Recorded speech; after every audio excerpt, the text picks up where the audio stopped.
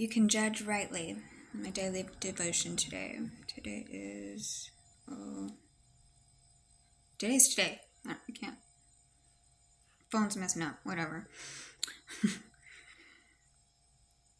Judge not accordingly to the appearance, but judge righteous judgment. John 7:24. To judge is to form an opinion or conclusion about someone or something after careful thought. It is also to regard someone as either good or bad. The children of God have been given the right to judge, but Jesus Christ cautioned his disciples not to look at the outward appearance. This is because the outward appearance can be deceptive. On the outside, someone can be dressed nicely, but his motive for dressing this way could be wrong. Maybe he has dressed nicely to rob others of their belongings. Someone who is dressed nicely could have good motives too. The motive could be to make himself presentable to preach the word of God or to invite clients to his business. The only way to judge right is to depend on the Spirit of God for direction. His word will give you discernment as to what is good and what is bad. So rely on the Spirit of God, his word, to judge right. Praise the Lord.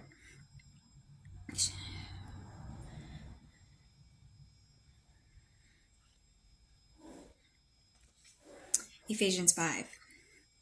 Be ye therefore followers of God as dear children, and walk in love as Christ also had loved us, hath given himself for us an offering and a sacrifice to God, a sweet-smelling savor. But fornication and all cleanliness or covetousness, let it not be once named among you, but become saints. Neither filthiness, nor foolish talk, nor jesting, which are not convenient, but rather giving of thanks. For this ye know, that whoremongers, nor unclean person, nor covetous man, who is an idolater, hath any inheritance in the kingdom of Christ and of our God. Let no man deceive you with vain words, for because these things come the wrath of God upon the children of disobedience. But not ye therefore partakers with them. For ye were sometimes darkness, but now ye are in the light. And I already read that in my other video. I've been praying for a long, hard time. It's been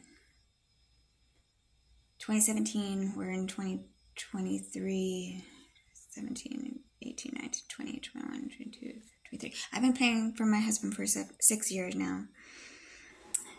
And he doesn't know about this channel yet. I pray when he finally does, his heart is prepared. Because that wasn't the case this last time. But I've been praying to be that Proverbs woman. And, the Proverbs woman is at the end of the book.